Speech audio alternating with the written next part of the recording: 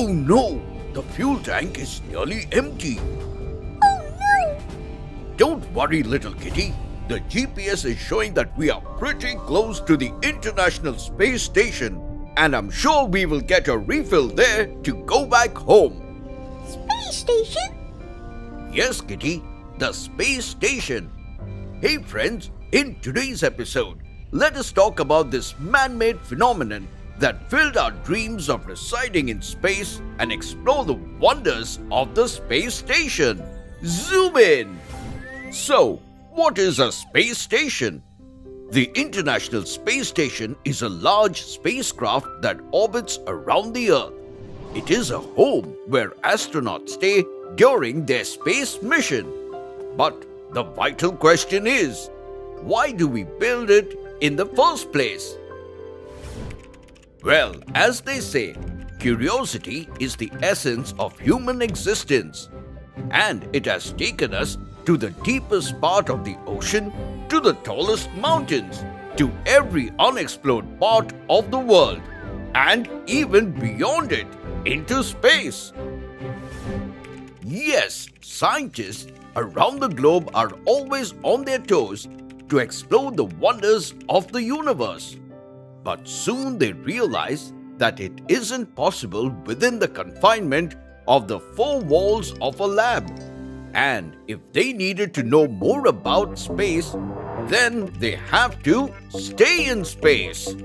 So, to facilitate research, gather data, explore and do much more, 5 space agencies that include NASA from the United States, Roscosmos from Russia, JAXA from Japan, ESA of Europe, and CSA of Canada took the initiative to build an international space station on the Earth's orbit.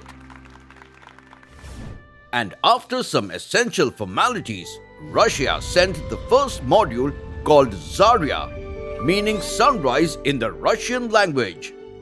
Zarya provided the solar panels to generate electricity and propulsion to accelerate the spacecraft so that it does not crash back to the Earth. After this, the USA launched the module named Unity or Node 1 to connect the other modules. After that, more pieces were added by other space agencies, and step by step, 2 years later, the station was ready for people. The first crew went there on 2nd November 2000, and people have lived on the space station ever since. Over time, some more pieces were added to it, and finally NASA and its partners around the globe completed the space station in 2011.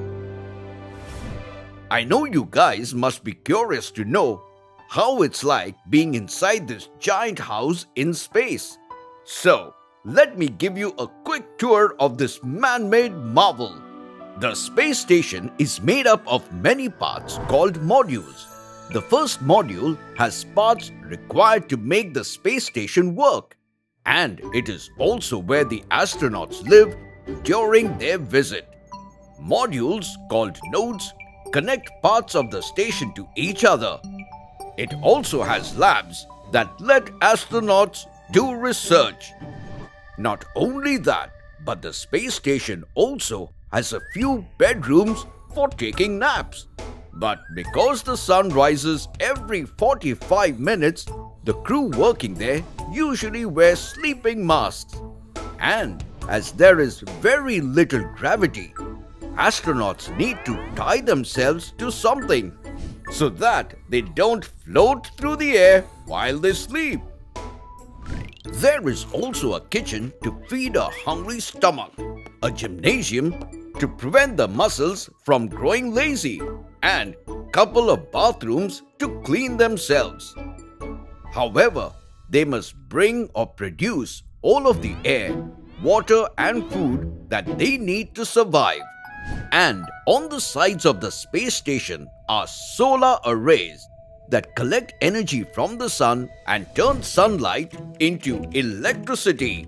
Besides, you will find airlocks on them that are like doors the astronauts use to go outside on spacewalks. Also, a return vehicle is available if an emergency requires the ISS crew to leave immediately. Trivia time! Did you know around 240 individuals from 19 countries have visited the International Space Station to date?